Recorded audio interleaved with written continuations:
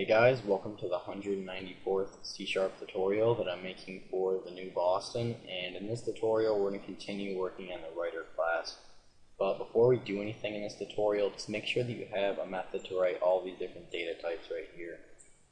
Alright, so once you have all that done, just go ahead and create a new method to write a string. So just say public void write string.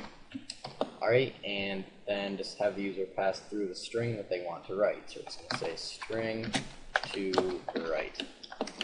Alright, and we're just going to use the write method inside of the binary writer class to write our string. So we can just say bw.write, and you'd think we could just pass through the string right here.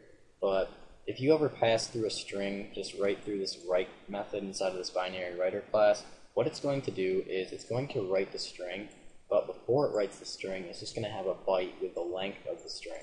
So if we were to write Adam, it would write out A-D-A-M, and then right before it, it would write the length of the string, which is 4, so it would write out 04 right there. So when it goes to read it, it would read 04 and be like, alright, we're going to read 4 characters to get the string. Well, we don't need to do that because in our reader class, we have the user specify how long the string is. So we don't need to write the length of the string before it. That'll just make it all messed up. So what we're going to have to do is convert the string into a character array and write it as a character array. So we're just going to say to write and then convert that into a character array. Alright, and now once we do that, it won't actually write the length of the string before it. It'll just simply write out the characters. Alright, so the next thing we have to do is create a method to write Unicode strings. So we're just going to say public void write Unicode string.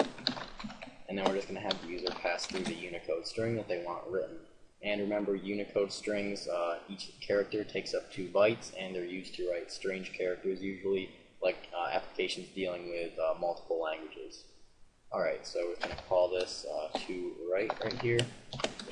And since each character takes up 2 bytes, we're going to have to use the encoding class to actually convert it into a Unicode string.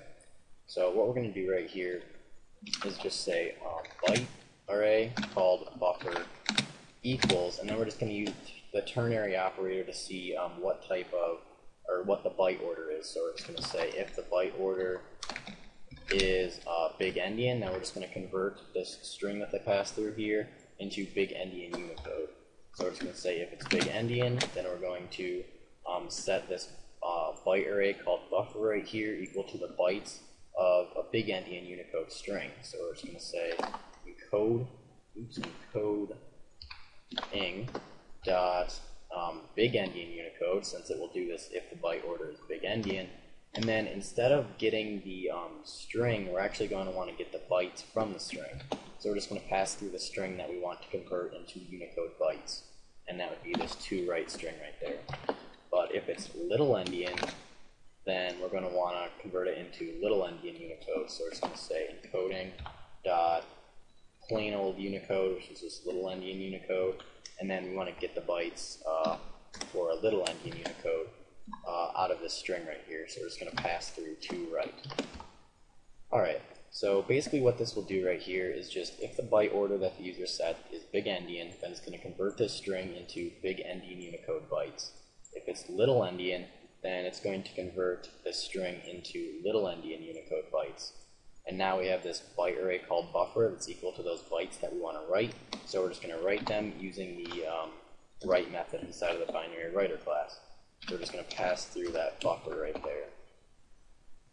Alright, so now we just have 2 methods to write the 2 different types of strings. So that's pretty much it for this tutorial. So see you guys.